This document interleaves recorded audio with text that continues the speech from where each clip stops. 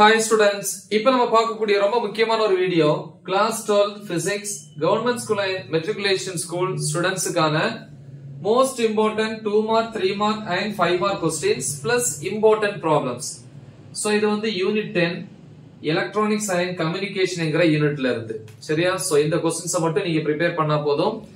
So என்னென்ன questions அப்படிங்கறத பாப்போம். 2 marks கேட்டகரியில book bagல Roman letter 2ல question number 4. Distinguish between intrinsic and extrinsic semiconductors. Question number 5 la vandu pathina a diode is called as a unidirectional device. Explain. Question number 6 what do you mean by leakage current in a diode? Question number 7 draw the input and output waveforms of a full wave rectifier. At question number 9 Bargaussian conditions for sustained oscillations. Question number 14 what is mean by biasing? Mention its types. Question number 16 why are NOR and NAND gates are called universal gates? Why are NOR and NAND gates called universal gates? இந்த universal gates னு சொல்லுவாங்க இல்லனா இத வந்து common gates னு சொல்லுவாங்க. ஓகேவா?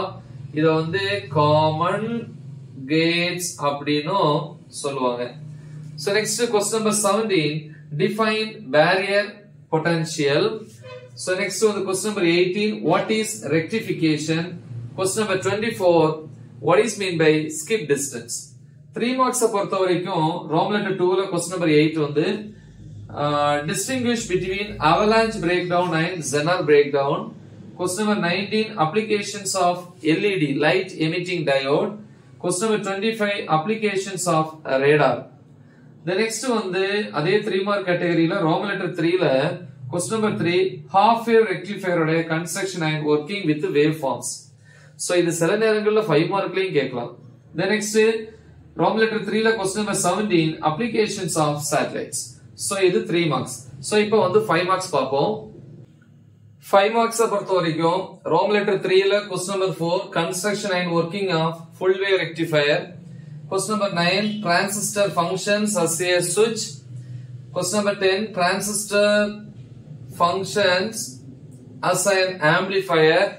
Question number 12 state and prove De Morgan's first and second theorem. Question number 16 advantages and limitations of FM. FM na frequency modulation. So in the 5 questions வந்து ரொம்ப important. அப்புறம் வந்து கொஞ்சம் நல்லா படிக்கிறவங்க இன்னும் 2 क्वेश्चन கிடைச்சா பரவாயில்லை அப்படி நினைக்கிறவங்க அடிஷனல் क्वेश्चंस சொல்லி கொடுத்திருக்காங்க. அதுல क्वेश्चन नंबर 13 AM என்னது amplitude modulation with necessary diagrams. அப்புறம் क्वेश्चन नंबर 7 வந்து பாத்தீங்கன்னா சோலார் செல். சோ இது வந்து Roman letter 3 ல வரக்கூடியது. இப்போ ப்ராப்ளம்ஸ் பாப்போம். ப்ராப்ளம்ஸ் பொறுத்த வரைக்கும் எக்ஸாம்பிள் எடுத்துக்காட்டுன்னு சொல்லலாம். எக்ஸாம்பிள் 10.2 10.3 10.5 10.8 10.10 10.11 10.12 சோ இதெல்லாம் ரொம்ப இம்பார்ட்டன்ட் ப்ராப்ளம்ஸ். உங்களால முடியும் அப்படினா இந்த ரெண்டையும் சேர்த்து prepare பண்ணுங்க 10.4 and 10.6 இல்லனா நீங்க விட்டுறலாம்.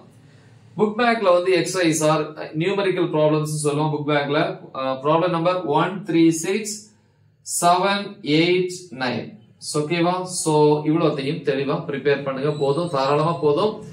சோ நல்ல தெளிவா பிராக்டீஸ் பண்ணுங்க. மறக்காம இத உங்க ஃப்ரெண்ட்ஸ்க்கு ஷேர் பண்ணுங்க. All the best. Thank you.